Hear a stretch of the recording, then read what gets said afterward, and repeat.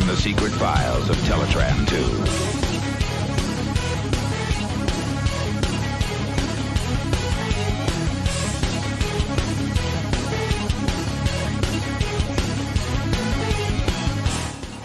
Ladies and gentlemen, boys and girls, it is the long awaited return of Teletraan 2. Yes, of course, we thought it was over. We thought those days were behind us, but IDW reminded us sometimes they are shite for scheduling. Sometimes. True. Come on. As I'm recording this, I think another issue is supposed to be due out today, and I don't think it came out. Oh, really? I think. Because, you know, I think the issue we're doing today, issue 15 for Transformers, was supposed to be out like mid-December? Oh, no, yeah, that's definitely the case, because that's why we didn't do any last month, because I was like, Mikey, are we doing one this month? And you were like, I did not put no comics out, Andy. We could do Galaxies, but that would be really weird in its own. It would be. But before we continue, as we do our usual rants of introductions, and this is Andy, you know it's him, I would like to hijack this show. Oh, wow. Hijack it. Because a young man, a beardy man, a man with a chin that he had come apparently spot in the very genes, Andy, has laid eggs. And those eggs have hatched into some sort of thing. Thing of some sort. We've named the child. For those of you who don't know, Gruff had a child. Adam Nickel had a child. And we're saying congratulations there on the show. Because he is a longtime friend and compatriot. And an asshole. He can name the child anything he wants. Andy, what will we be calling the child? Jozza? It's wee little tiny Jozza? Wee little tiny Jozza. Oh, mate, it's fucking Jozza. Here he comes, lads. He's gonna bitch slap you. Fucking Jozza. Lads. The first gift we are giving him, I think we'll come into it together, like for his first birthday, is a tiny cane. Oh, and maybe a pimp hat. I suggested a tiny fake goatee for the child, you know, so he looks like his father. He's got to develop his ensemble look as he gets older, you know. But I feel that a child birthed from Gruff needs the goatee like ASAP. Yeah, but I also wanted to have a jacket that's super sparkly. Like a rhinestone cowboy. Yeah, Do. And he needs theme music, but we can provide that. Yeah, rock and roll. I just want to go to school, but they keep doing this to me. Are you sure they're friends of your father? I don't know. He told me to call them Uncle Mikey and Uncle Andy, and I just called them Pain. But we wish Adam and Abby the best of luck with the complete cessation of their marital life, because life ends now. There is no future. There is only nappies. Yeah. No, you know. Basically, just sell everything you love. I mean, you know this better than me because you've got. Well, you don't have the child, but you are related to a child currently. Yes, I have seen what they do, and I've seen it's like watching. You know, in the Ark of the Covenant where they open it. Oh, that yes. scene. It's kind of like watching that in slow motion. Oh no. Just like should have left those particular doors closed, ladies. Anyhow, with that classy reference to the birth of a human being.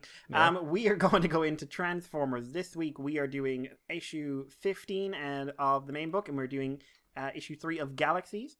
And for the Patreon show, we are doing the complete mini-series of Transformers Ghostbusters, which must be what? Excluding Rom vs. Transformers, because that was all the Hasbro universe. This must be the third or the fourth one of these? You mean crossovers? Yeah. Yeah, I guess so. Yeah, just kind of standalone titles. Yeah, I would say so. We've been getting a few of them. Because I'm including like Mars Attack versus Transformers in that. But it's weird because I'd almost say Rom vs. Transformers you can't include into that category because it happened in continuity. And you know, it had repercussions in a major storyline and stuff like that. Whereas, I mean, this oddly, we'll get into it, but this oddly could have major repercussions, but it's unlikely to have them for Transformers. Yeah, it might have them just for like a sequel comic series, but it won't, you know, it's not going to take place within the context of the universe of Transformers currently. But that is for the Patreon, and if you want to hear our opinions on that, you will have to, you know, cough up le dos, as we say in La France. Yep. But first, we are going to go to Transformers issue 15, The Change in Your Nature, Part 3, written by Brian Lucky. Brian Lucky? Oh no. Brian Ruckley, who may be lucky. I don't know. He's going to TF Nation again. He can't be that lucky. Mm-hmm. Art by Anna Malkova and Bette McGuire Schmidt. Colors by Joanna Laferrente and a non-judger, Josh Bertram. Letters by Jake M. Wood. We are moving into the post-Tomby Long era. Oh. Moment silence. Edited by David Mariotti and Tom Waltz. And this issue opens with Megatron watching a live feed of Sentinel telling everyone that basically don't trust the Decepticons, them be assholes. At this time, he's having himself juiced up by G-Axis with Energon. Basically, for the first time ever, he's at full power, or at least the first time in a very, very long time. And they're pointing out, like, they're so underpowered these days that having to juice him like this is burning through most of their reserves. But Megatron is saying, no, this is happening. Either this works and everything goes spectacularly, or it goes horribly wrong, but we're making this choice. We then flash back to Megatron going over his history. He was a miner, he was a gladiator, he was in the War of the Threefold Spark. He fought their enemy X-Archon, who apparently some sort of trifecta type. And he basically saw the worst of people and the best of people. But in a way, he realized that X-Archon's reputation, his sheer will, the terror he induced in others, gave him a lot of power. Meanwhile, Bumblebee is reporting into Chromie and Orion about what happened with Soundwave murdering a large portion of Cybertron's local bad boys. And they're going over the facts that Shockwave's involved, Soundwave is killing people. They know that Frenzy is very likely the one responsible for Brainstorm's murder. And then Orion kind of drops the ball that he knows who killed Rubble, and it was Quake, which doesn't go down well with old Bumblebee. No. And then Orion has to point out that if I told you this sooner, well, this would have happened, except you'd have gotten yourself killed. And they come to the conclusion that they need to inform Sentinel of what happened. Megatron heads out, and we get another flashback about how in the wake of the Namus Edict, a lot of the things that gave his life meaning, the mines, the shipyards, the gladiatorial fights, they were all shut down. Peace made people complacent. The controls on Energon and expansion made it feel like Cybertronians were no longer developing. Thermogax shook things up because she drew in the Decepticons. She wanted to go back to the old ways. But as far as Megatron's concerned, she really lacked the vision to see she lacked the drive to see her vision through all the way. She retreated, and Megatron realized that he needed to become a single, willful, dominant force. All of this is culminating in Megatron going to the Rise base, where Flame War nearly gets Barricade killed, basically, because she gives him the wrong room address, and he ends up sharing with Shadow Striker in what must have been a very awkward, oh dear, you're in bed with me moment. She also runs away to the point where I'm liking this Flame War. But this is all about Shockwave. Megatron is here to see him. They go over what's been going on. The Rise is out of control. You're not doing what I need you to do. You're not taking the caution I need you to take. And then Megatron asks, who are your two top-ranked individuals? And it turns out to be Slipstream and Sixshot. Megatron calls them in, and then Megatron, being at full power while everyone else in the room isn't, lays into Shockwave and just starts beating him down while ordering Sixshot and Slipstream to watch. In the process, he announces that he is the single driving force of the Decepticons, and of the Rise. The Rise doesn't exist. It is an arm of his. Shockwave is utterly shattered, and he yields to Megatron. And yeah, Slipstream and Sixshot go, give us the orders, mate. Back at Iacon, Orion and Chromia have presented everything to Sentinel, who's looming in a way that really makes me think he's going to do something stupid. He's decided that he will alter the Nominous Edict so that the security operations can capture Shockwave and the rest of the Rise. Basically, if you're in law enforcement, you are going to be at full power, at the expense of a lot of other things. And while you shouldn't actively try to kill anyone, I care more about you succeeding than anyone else living. Hound and Nova Star are deputized to oversee the manhunt. Chromia and Orion are both rather unhappy with this turn of events. Sentinel literally ignores them and just says that they need to get Ironhide to coordinate things. And one way or the other, this is ending. And the issue ends. So, one thing I will point out straight away, Lugnut's in this. which Really? was fun. Yeah, Where? the Cybertronian Megatron's holding over his head in the gladiatorial fight. Oh. It's all luggers. Oh. I tried to figure out who that was, but I guess it wasn't looking closely enough. No, like I didn't realize it at first until I noticed the feet and the face. Oh, you yeah, can see yeah. the mouth. Which also means he was a big boy. But Andy, this is sort of a second go at Spotlight Megatron. Do you remember that from ye olde times?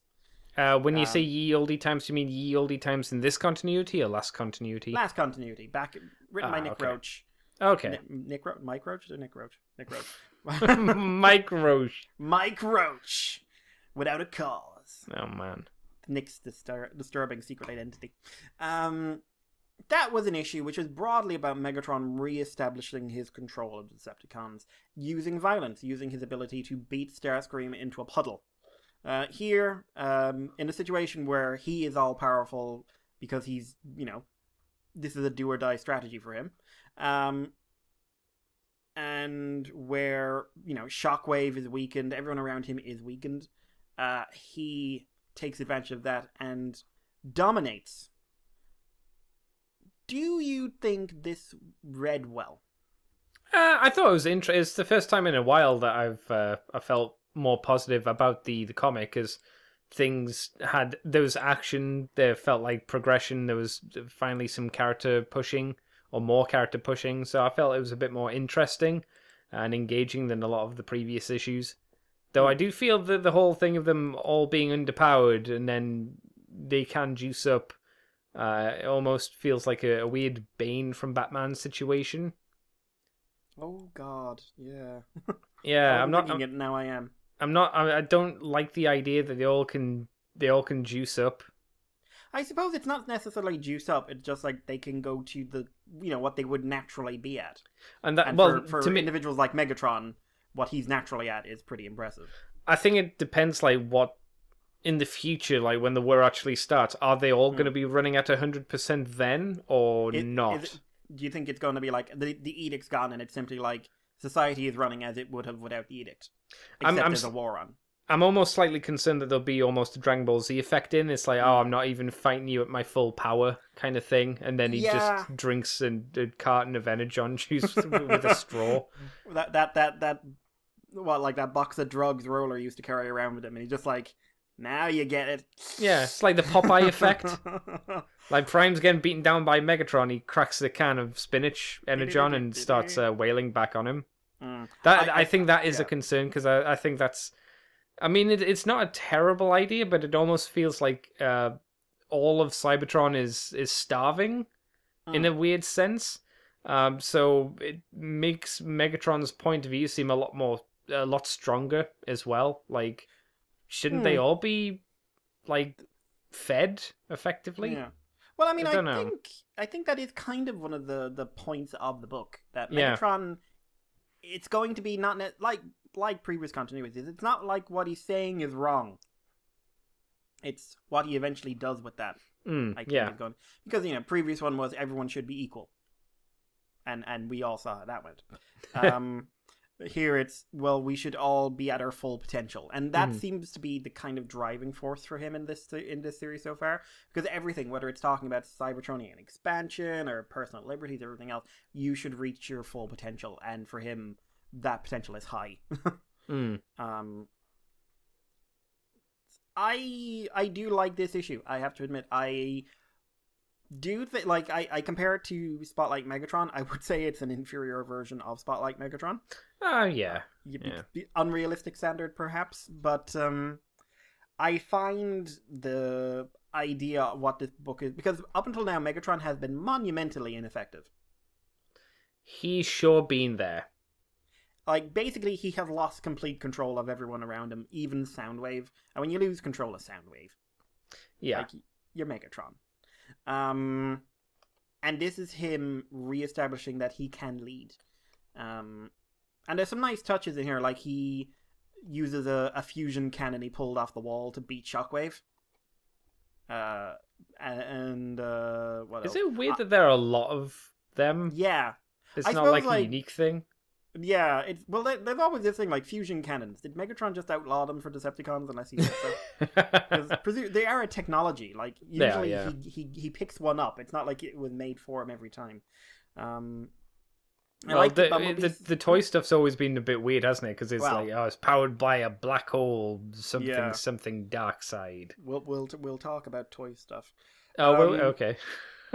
I like the intermission stuff here. I like Orion and Chromia and Bumblebee. I thought was a good scene. Mm-hmm. Because we've seen Orion kind of as more of a caring figure with Bumblebee. This is him being the leader. Yeah. So I'm saying, like, if I told you, shit would have gone down. And we don't need that right now. And I also would, like, it's a really throwaway scene, but just Barricade, Shadow Striker, and Flame War was a gas. I really enjoyed that. Just because it was a scene that we'd never had in the book before. See, I didn't enjoy it, because if you take it away from the book, you lose nothing. It had no context. The characters weren't in there anymore at all. Like, if they'd been in the issue a bit more, then fair enough. But, like, literally, you take this page out, and it doesn't affect the story at all. It seems like it was from a different issue, almost. I can see that. It is something I liked, though, I have to admit. Is it because the bit of comedy helped break up the story? Is that why? It did. It was just this little bit... Because, like, one thing about all the flashbacks is that they are very much similar in tone. This was a bit of levity before it goes crazy. Mm-hmm. And also, I will say, this issue felt much better paced than previous ones. Yes, agreed. We've said before, there is a very decompressed feeling to this book. This flowed much more succinctly. Yeah. Which is hopefully, Brian's finally gotten comfortable with the comic format, because I think if he kept on this kind of pace, I think we'd have seen a much stronger book up until now. Either that, or we're getting into the meat and potatoes of the actual story. True. I mean, he said we're going to have some Cyclonus focus coming up, so I'm curious to see how that goes. Here's the thing, when Shockwave came in, and we got like, oh god, everything's Shockwave's fault again. You did express a sort of about it. Did I? I'll take your word for it. It was a while ago. How do you feel about like where Shockwave falls in the pecking order in this book? You mean when he's been bent over a barrel and made to say, Yamete, Megatron Summer! Yeah! I thought it was good. I thought it was harsh that Megatron rips off his gun hand, then stomps his normal hand. It's like, come on, bro. And smushes his little face to nothing. It's good. Like you say, it's a good way to assert your physical dominance and leadership over the Decepticons, and especially in front of the other two, who are like, hey, don't fuck with my plan. And they're like, all right, bro. Okay, we got it. Whatever. You the big man. I liked it. It definitely seems that Shockwave was playing silly fucker, though. Yeah. Definitely was doing it, so it was good to see him almost get to come up and, like you say, get Megatron to do something a bit more proactive in his organization. He's been extremely reactive, and even then, what he's been basically, when I say reactive, he's been yelling a lot. Yeah, and that's it. Yeah, this is the first time he's really done anything, I feel. And it's not necessarily like there's an action scene, and a decent action scene at that. It's the fact that Megatron has taken control of the situation. Yeah. Which he needed to do, because this Megatron is not super well developed. Not yet, anyway. No. So this has given him we've got some sense of his overall goals, why he has taken this stance. For him, his entire life changed because of the edicts. His way of life, it may have not been the most pleasant way of life, but he the mine's closed, the fight's closed. They took their gerbs. They took his gerb. So I think it's pretty strong. What do you think of the art? We are lacking Angel this issue, so... It's nice. The action stuff's all pretty good. I think the only thing I'm not keen on is a few of the scenes with Chromia's face. Everything else, I was like, yeah, this is all right. It's not amazing. It's not as obviously as like on my balls, they're crazy good, incredible that it was. But this is okay. This isn't bad. Things seem to flow quite well. I wasn't confused at all looking at anything. There wasn't a point where I was like, how the hell does this go from this to this? Everything logically made sense while you read it, which was nice, because sometimes I think, I've said at the very least that it's sometimes a little bit on the confusing side. But especially with the action, it all flowed nicely. and I worked think well. the two art styles complement each other in that it's hard for me to tell which is which. Yes, yeah, I'd agree with that. Which is good. I will say the toy stuff was distracting at times, more so than has been in a while. Oh, really? I didn't notice it as much. Maybe I just got used to it, I suppose. The couple of things that stood out to me. When we see the fusion cannons, and they have a teeny tiny go into a 5mm port peg. Oh, yeah. Oh, man. Yeah, there it is. Yeah. And also, when Megatron is driving through the streets, and, he doesn't have his fusion cannon, so it's very much... I am a toy with no gun. It looks awful. You have lost a piece. Yeah. And now you will never be able to enjoy the full experience anymore. No, I would agree that Megatron's alt mode without the turret, it doesn't look like anything. It looks like a square. Well, rectangle. A random shape. It is a shape on legs. Yeah, and not even a treads. Cool dynamic shape. No. And yes, you're quite right. No treads. It doesn't seem, and it doesn't seem to. Does it hover? Does it hover? There's tiny feet at the bottom. It's just running. Oh no. But no, overall I think this is probably the best issue so far. I tell you something I did like, but we didn't really get enough of it. And that was the talking of what was his name? You call the bad guy from the war. Yeah, like that. That could be an interesting concept because I didn't see it as a 3 thing. I saw it as more of a collective consciousness, almost like it infects people, but it's one will. But I don't. From this, it's hard to tell. Yeah, which is slightly frustrating because we're 15 issues in, and we've seen the name 2 or 3 times. Yeah, and there's Mm. potential for it to be quite interesting. Well, I suppose you could argue that for fucking anything, I guess. But the idea of if it is a collective consciousness that is taking over Cybertronian life forms, that could work quite well and quite nicely, I think. But we don't know. And also there was an interesting thing with Skywarp. Apparently was working for the X-Archon at the time, and he was leading a clone swarm. I'm curious about that. Yeah, has Skywarp had a role? Is this the first time he's popped into comics? This is the first time he warped in, and the sound effect is warp with an O.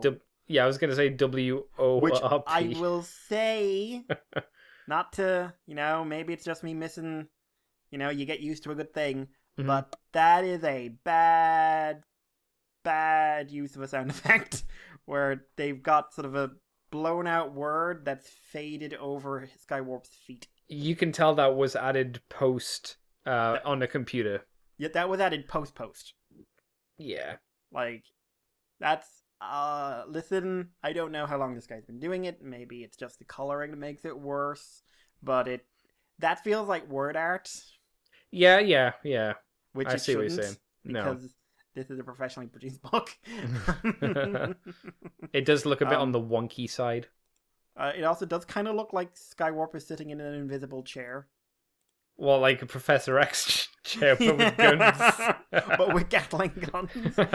Which raises the question, who gives Skywarp Gatling guns? That's a good question.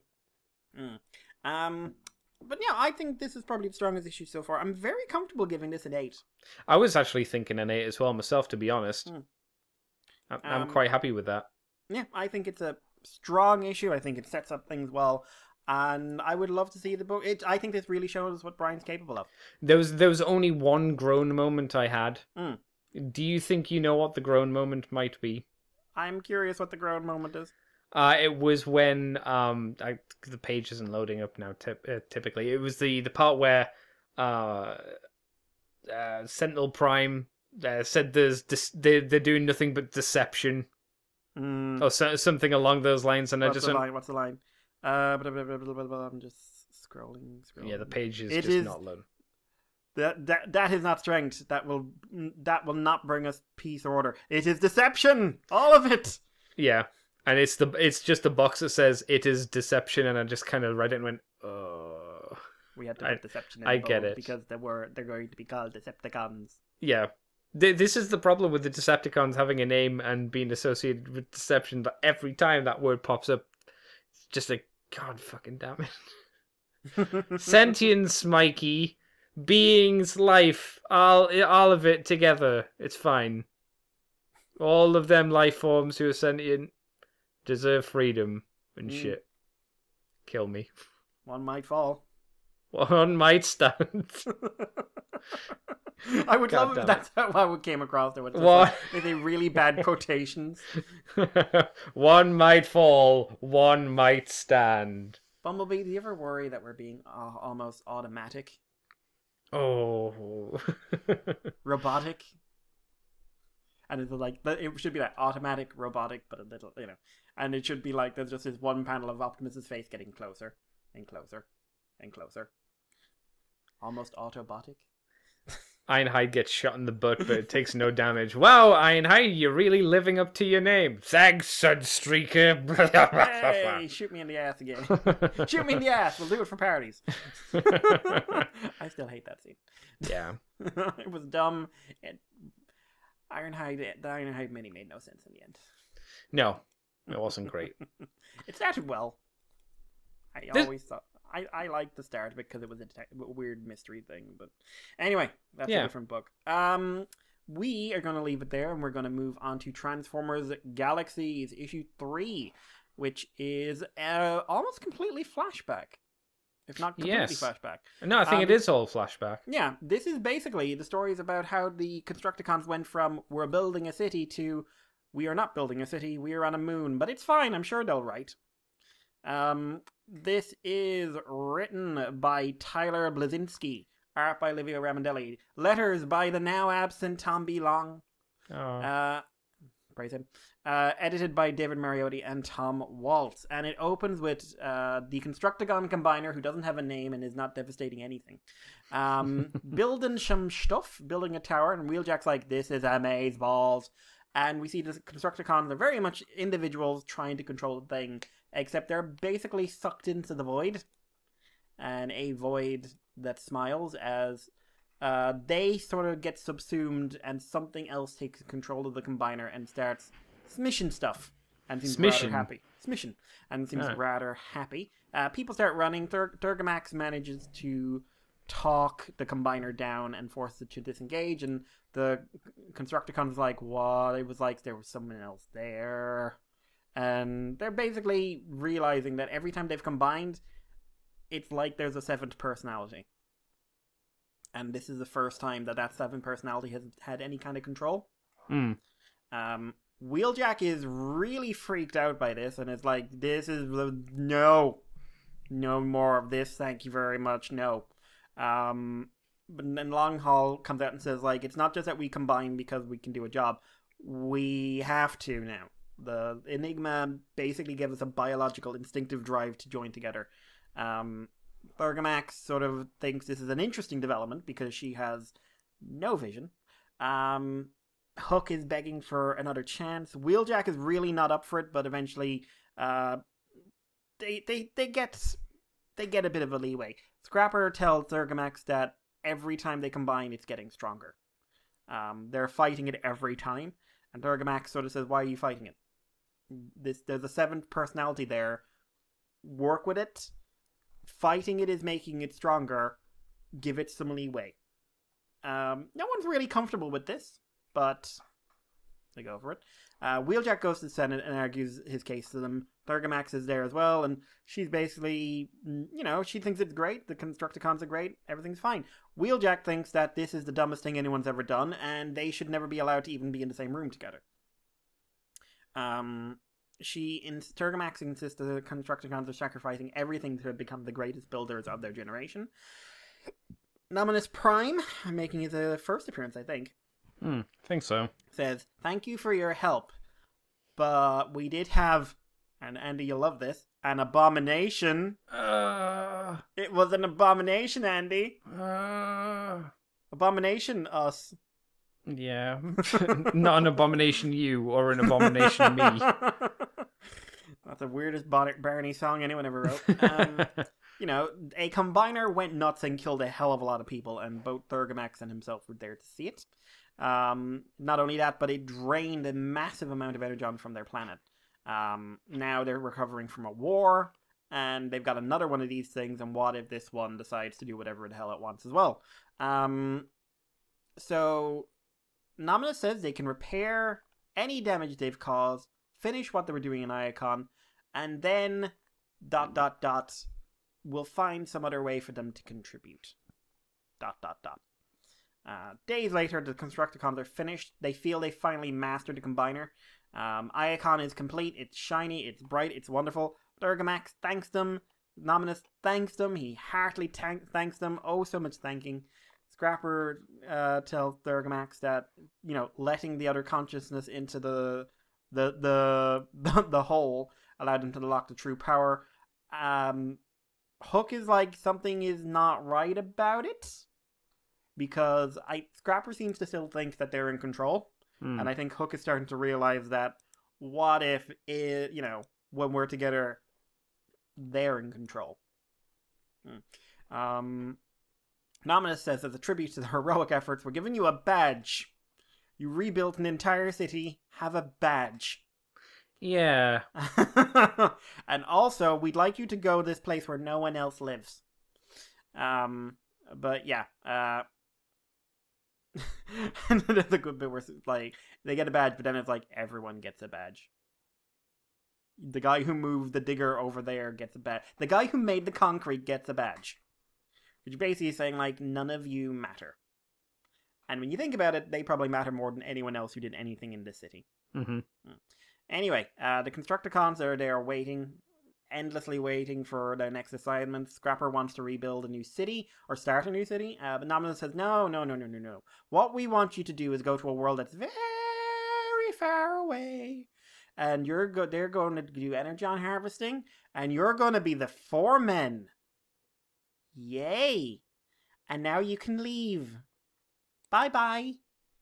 Bergamax sort of says goodbye, confesses that she now realizes that we all have the ability to go beyond their expectations, and as the Constructicons go like, oh my god, this is the best thing ever, we're trusted with an amazing mission, they leave their homeworld behind, not knowing what the future is about to bring them, which is isolation and Insecticons. Hooray! What do you think?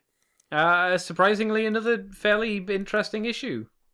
I will say, like, the Galaxies has been a reasonably strong book so far.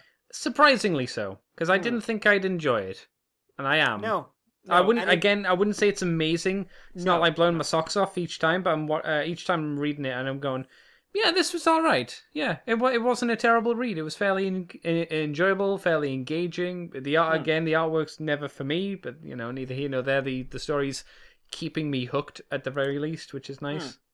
You know, we've said it before, but in not just the combiners, but in any subgroup, it's usually the leader and one other guy who gets any real focus. Yeah. So, and that is still true for this book. Yeah. But it's Scrapper and Hook, and then everybody else and friends. But we do get a bit more out of the Constructicons individually, and they feel more like individuals than they have in a while. Yeah. Now, part of that is, of course, because the writer is a big cartoon nerd and he's gone with the cartoon voices, and I've made my opinion on that known before. But I think putting you know, some elements like that would throw me off aside, he clearly has an idea what each of these individuals sound like, and I can't think of any book that's had that. No. You mean, I assume you mean specifically for the Constructicons, right? Yeah. Because, I mean, previous IDW, Dreamwave, they've all kind of just sounded the same. Like, previously IDW made a plot point of it, but it was still like, these are basically the same guy 6 times. I think it might be because most of the time when they've been used as Constructicons, it's just a way to get to Devastator. And it's like that's the goal that the quickly rushing towards, and Devastator is the thing that matters most about them. I could be wrong, but that's how I would presume is the idea behind it. Because Devastator is the big robot, he blows up everything. That's what people want to see. Instead of like, why are the Constructicons the way they are? Why do they form Devastator? What is Devastator as a individual? Do you know what the dark personality is though, Mikey? That is... Do you know? No. It's a scooping presence. Is it a devastating force? A religious scooping presents. Scoop. The Constructicons are no more. Nope. There is only Surprise, motherfucker. We weren't expecting that.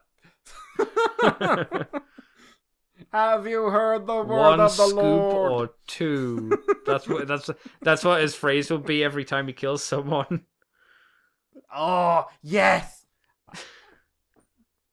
You know what? I would have One been scoop way more okay or with two. replacing Prowl with Scoop if that had been a thing. You missed out, guys. I'm just saying. Related puns.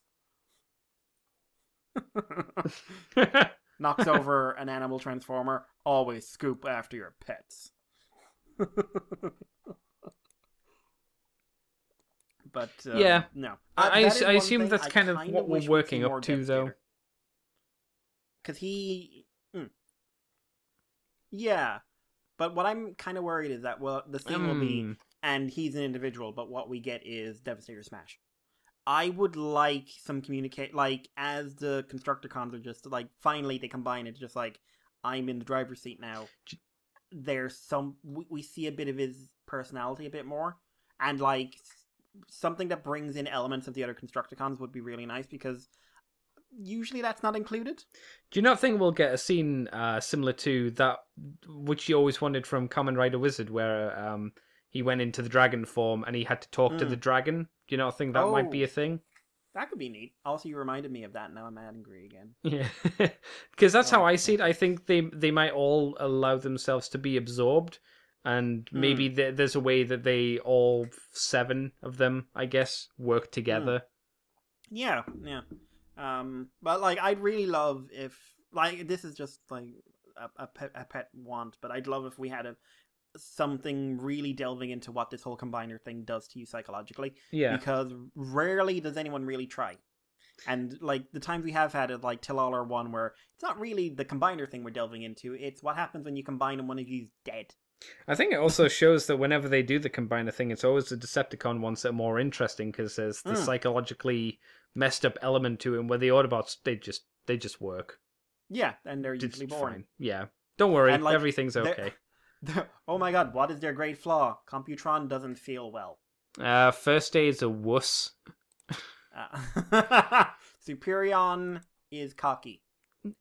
Yeah, that's about it. Yeah. I'm trying to... Are there any really... Because, like, you got Predaking, he's interesting, because the whole idea of, like, every other combiner, their mind's broken because of the disparate elements, but the Seacons and the Predacons are so similar that their combiners are, like, completely whole functional individuals. Yeah. Like, that's something I really love. The Devastator is interesting. Bruticus is kind of funny in an interesting way. Because it's just like, oh my god, look at this military tactician. I have hand.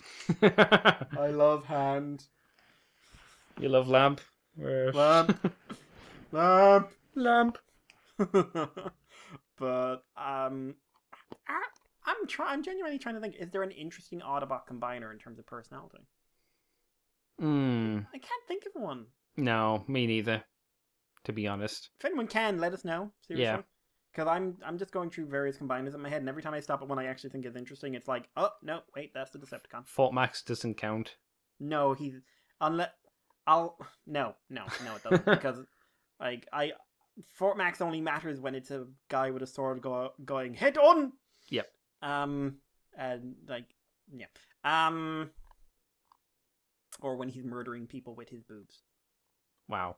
That is a thing that happened. Wow. It did happen. You can't say it didn't. I believe you. He took a man's head off with his boobs. Yeah. But yeah, I would say there's not a lot to actually say on this issue, because it's just good, solid, competent background story. Yeah, I'd say that, yeah. And I'm also glad we didn't have flashbacks to the future in this, because I think it would have taken away from the momentum.